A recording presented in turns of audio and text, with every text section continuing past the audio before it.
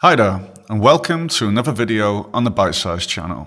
Today, I'll be giving you an introduction to the PointMaterial and PointCloudFromArray ops. I'd like you to pause the video and just make what you see here.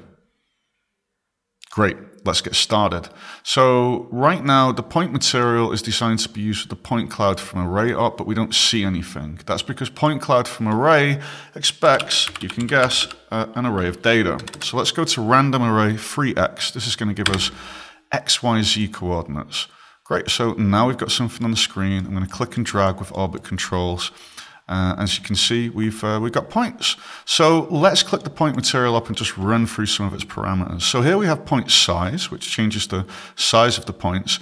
And this is really designed to be used with random size. So these two kind of work together. Random size can add like a bit of an organic touch to things. So as you can see, if we go further away or closer, the size doesn't seem to kind of like add up. So if we now enable scale by distance, if we zoom away, let me just make it a little bit bigger. If we now zoom away, it becomes smaller, and if we come closer, it becomes bigger. So it's kind of like a perspective thing. So that's another one. Here we have the color picker. It speaks for itself. We can use this to pick a color for the points. So now we're going to look at something really interesting. PointMaterial has a texture input. So let's make a texture op, and let's go to my favorite picture, which you all know is the beach. I'm going to click this, and as you can now see, we have the texture of the beach here on all of the points. We can also click on the PointMaterial, click colorize texture, and we can add this color that we pick here to the texture there, which is kind of cool.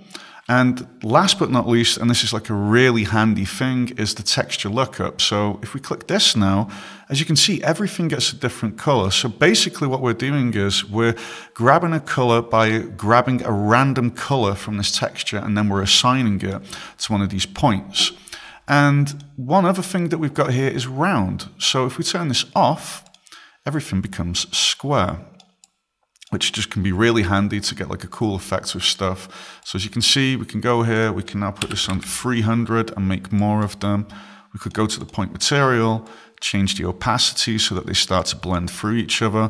So the PointMaterial and the PointCloudFromArray op are two really cool ops which allow you to just generate a lot of data there on the screen, and it's very fast and efficient.